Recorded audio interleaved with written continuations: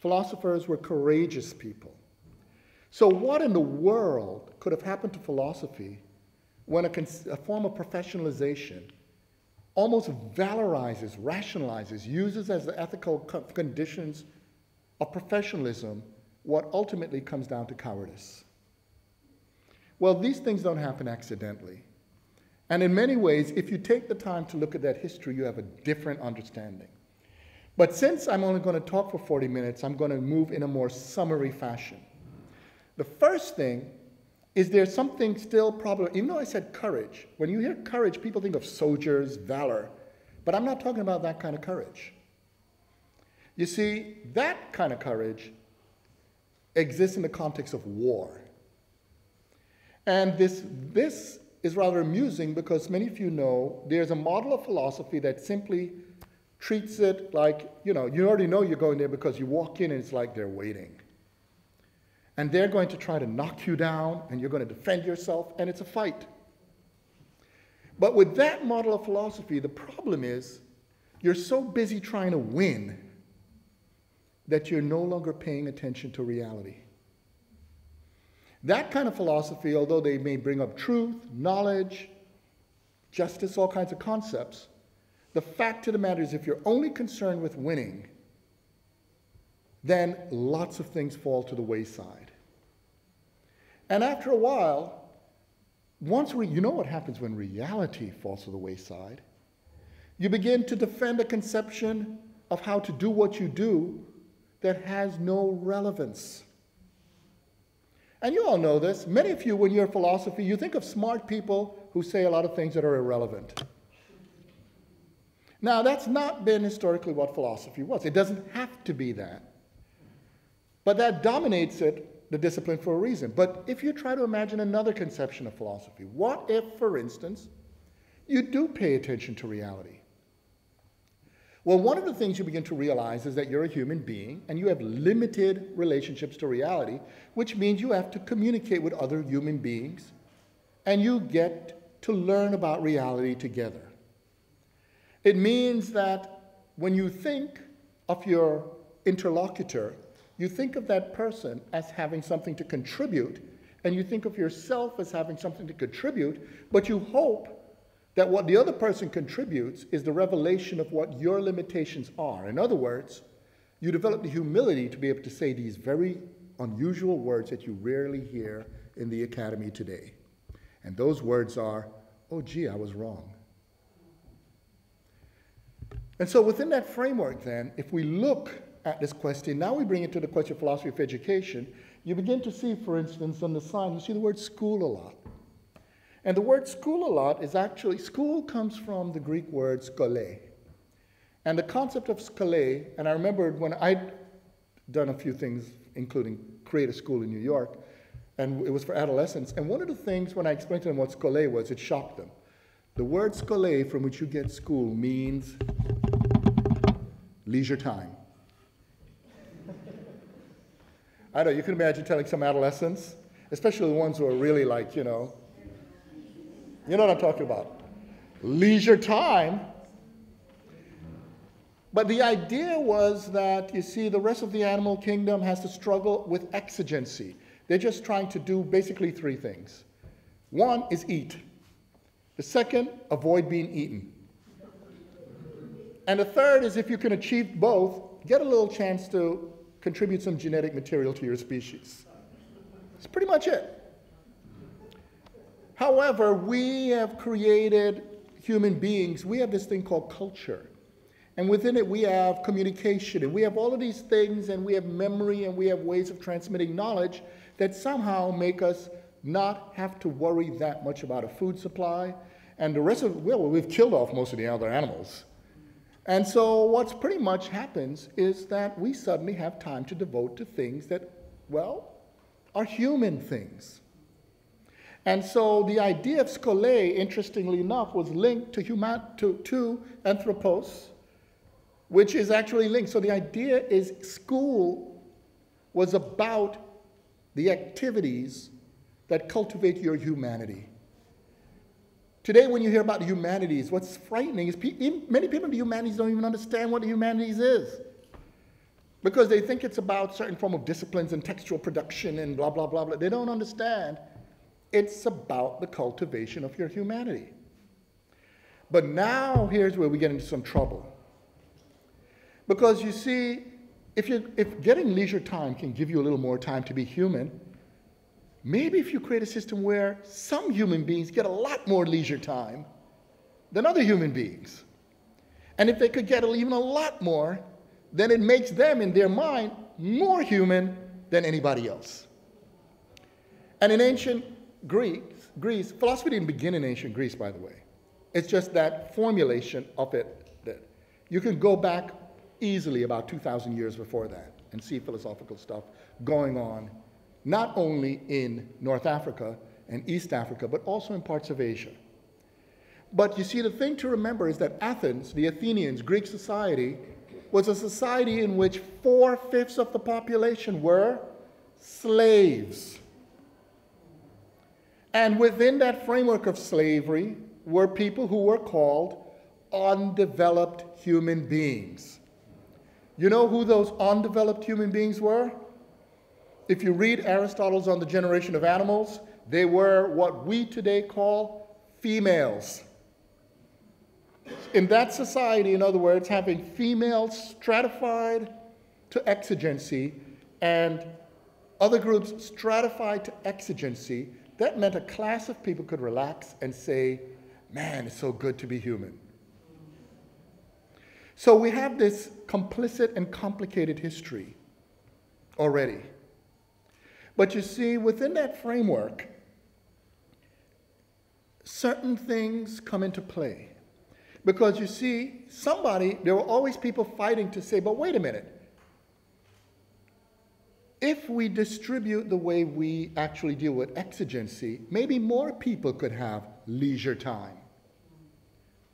And in fact, certain historical and political forces affected what we talk about with education today. But the basic premise of becoming human, skole, linked to it, was also connected to educare. Because educare means to grow, to lead out. And so one of the first things you learn about education that you have to take seriously, you see, people today don't understand education is supposed to change you. There are people who think they just want to get a degree. There are a lot of people looking for certification, but not education. Now, you could get a lot of certification and still be a damn fool. But education is something more. Because you see, there are people with certification, for instance, who don't have dignity, don't have freedom, don't have an understanding of what it is to establish a world in which you diminish degradation and you facilitate the conditions for the flourishing of our species. And it's within that framework, when you think about it, that began to affect a very important tension that goes all the way to South Africa today. Because that tension is, how do you expand freedom? How do you expand the conditions through which human beings can cultivate their humanity? Now, what makes it even more tricky is that something else happened in between. Because you see, in Aristotle's world, in a lot of the ancient North African, Southern Mediterranean world, they were transitioned into a thing called Christianity. And within Christianity, there wasn't any Europe. There was a place called Christendom. But as we know, Islam emerged, and it controlled the economies of the Mediterranean, and it put Christendom into an 800-year economic depression. I mean, you think 2008 was bad. You know, that's where you go from, Holy Roman Empire and soap and water to a piss pot throwing out the window and all kinds of things. But in 1492, when Ferdinand and Isabel knocked the Moors out of Grenada and Columbus took to the seas, suddenly something was established. And what was established brought along with it a concept that challenged the way Christendom saw the world. Because you see, in Christendom, they had a concept called raza. And raza referred to breeds of horses, dogs, Jews, and Moors. Yeah.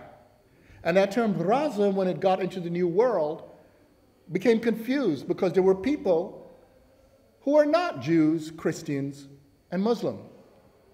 And so that theonaturalism, that very idea that God ordered the world in such a way that to be human was to be Christian, began to collapse. And as it began to collapse, a form of secular naturalistic conception of Raza emerged that transformed it into race.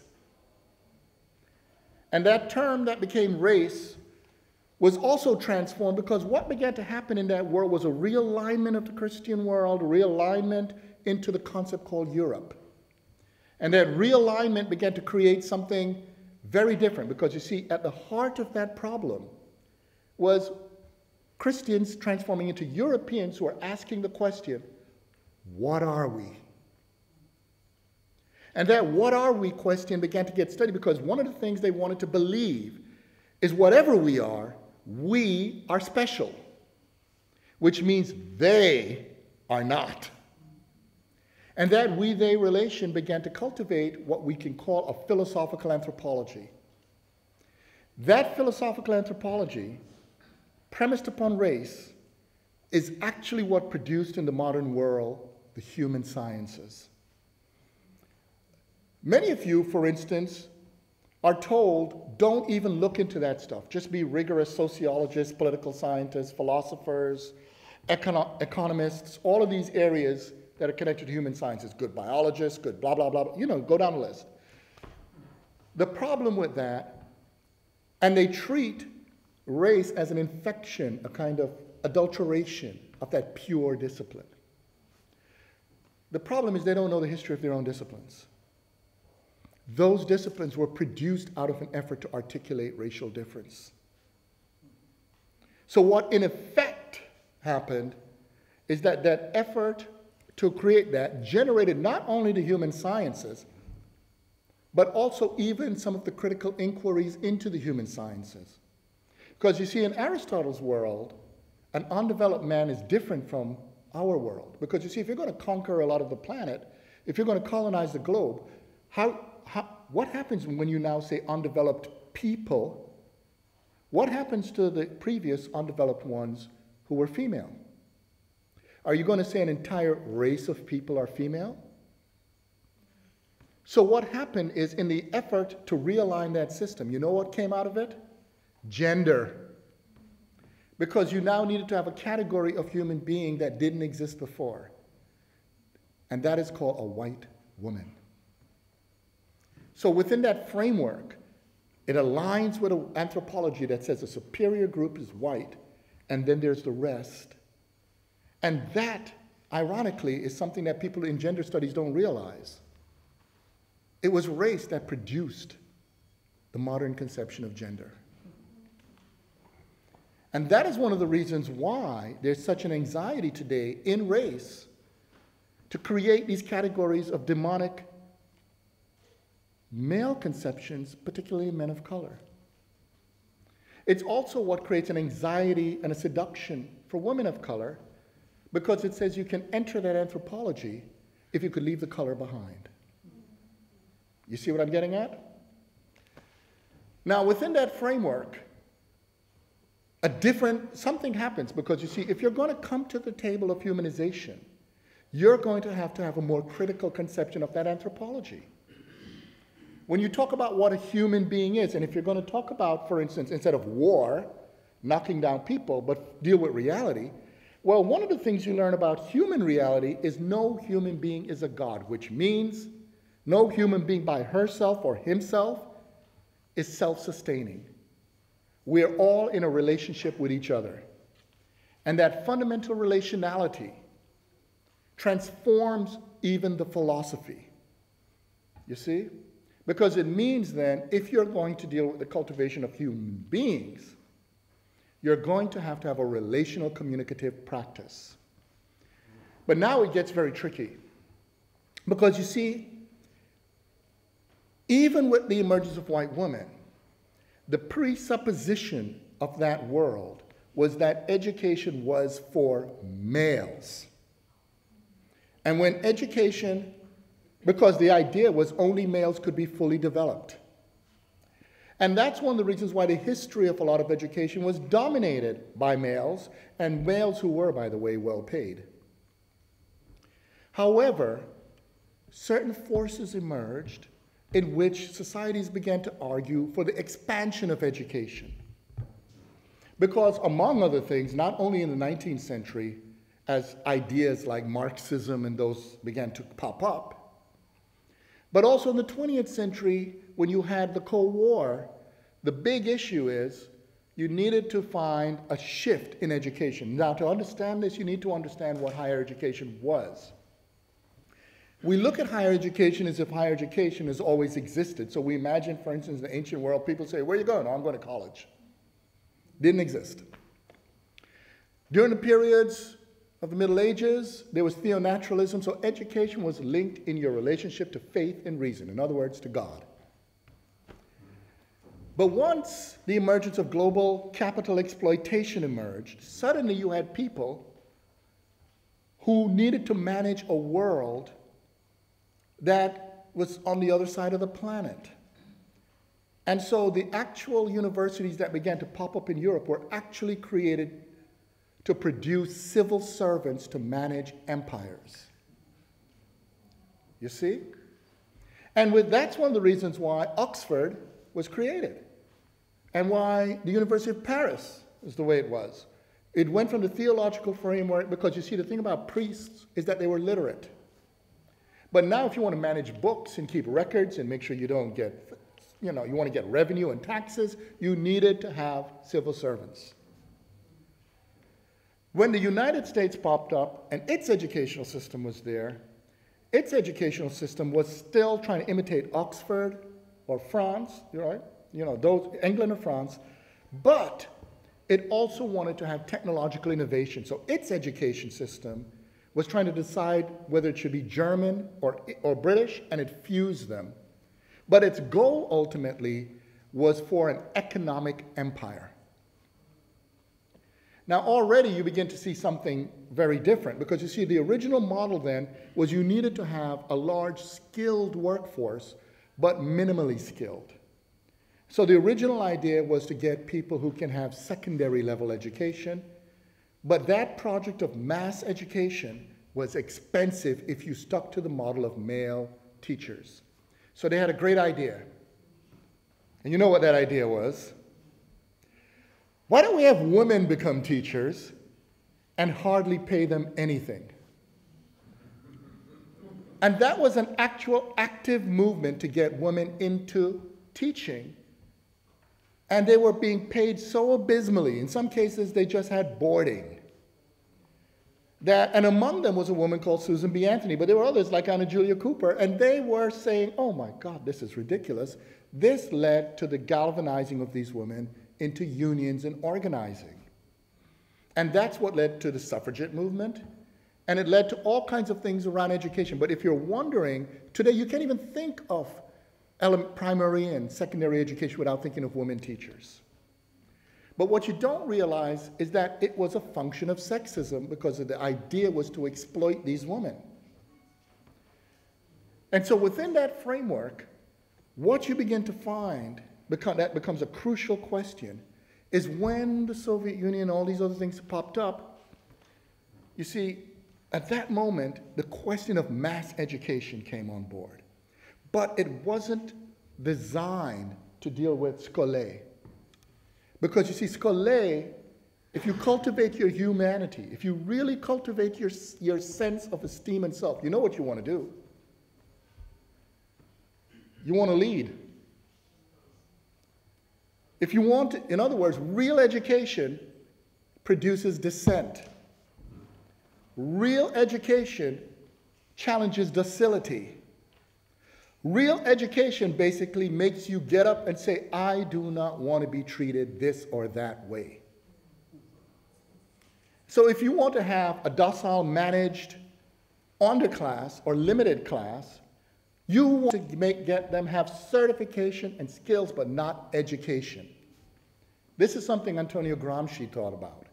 Because a lot of people should wonder, why did this leader of the Communist Party in Italy wrote so much about humanistic education? Why did he do that? Because his view was, if you stay purely at a skills level, you don't know even why or the principles of your skill. However, if you can understand the principles and the conditions by which you do what you do, you now have access to something that's very important. It's not only freedom, but it's something that's feared in a society that wants to hoard and crystallize in one particular group domination, and that is power. You see, we talk a lot about power, but a lot of people don't understand what power is. You know, what they do, in fact, the thing to do right now in the academy is to make power as sexy as possible. So they like terms like biopower, you know. Or then we have a kind of Oedipal thing with power. People get anti-power. Power corrupts. I want to be powerful.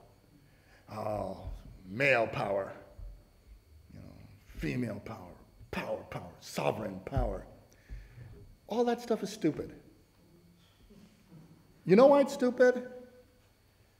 None of you will stand a chance in reality if you didn't have even a modicum of power. Because what power is the ability to make things happen. Your body has power in its ability to reach. I could reach for that water, or I could speak. Because we've created culture and intersubjective relation of social reality, I could be here, but my words have meanings there, and if someone listens to these lectures on another side of the planet, it continues to have an impact. That is what power is.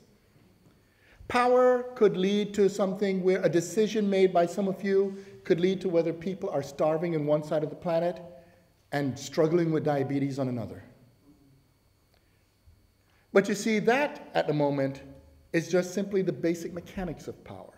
Because you see, human beings have decided that power also, if it can make things happen, there's some things we need to have happen as human beings.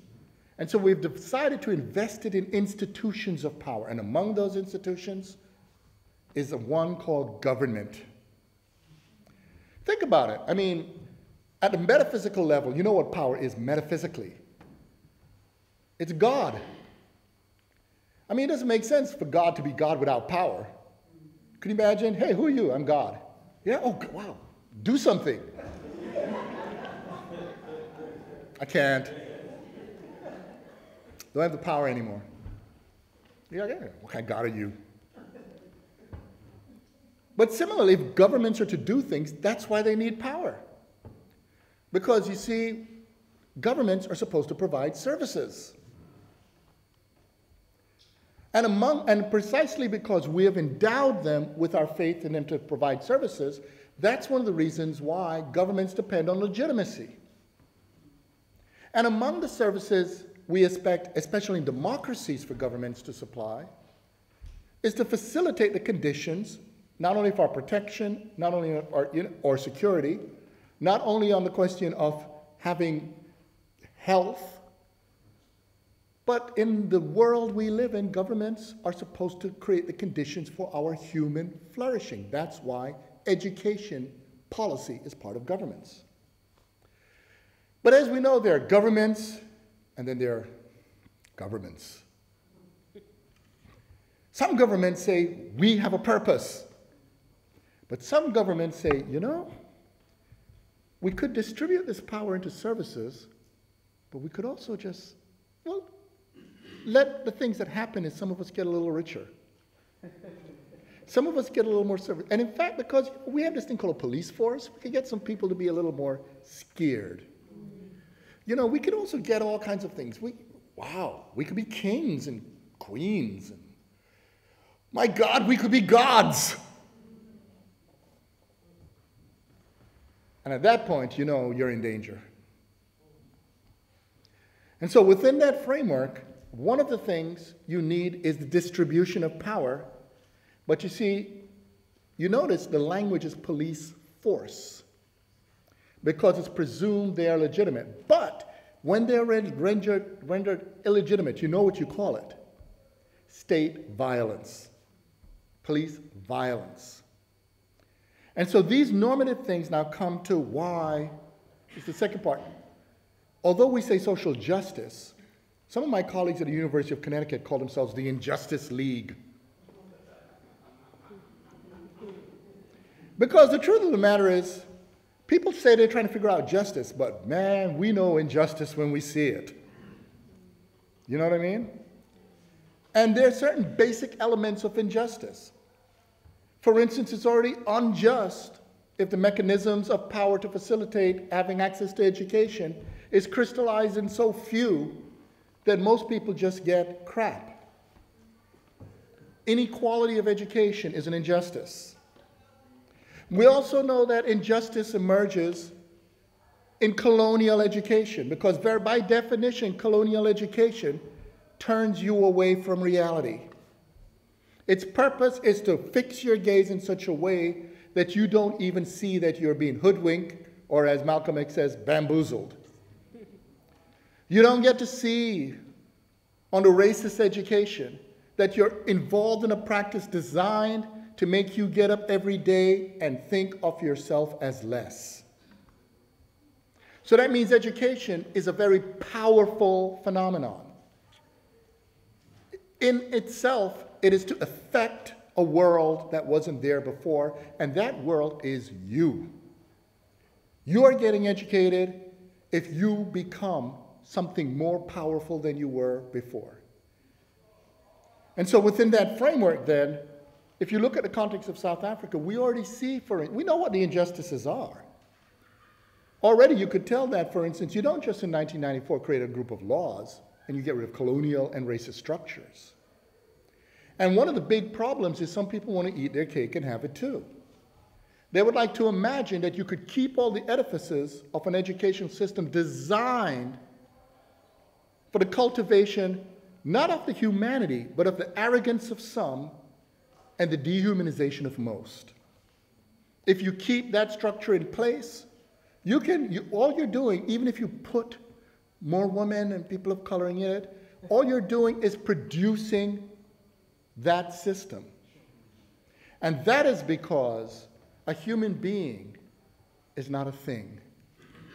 But you see, there are these errors. You see, some people think what they really want when a lot of us don't even realize.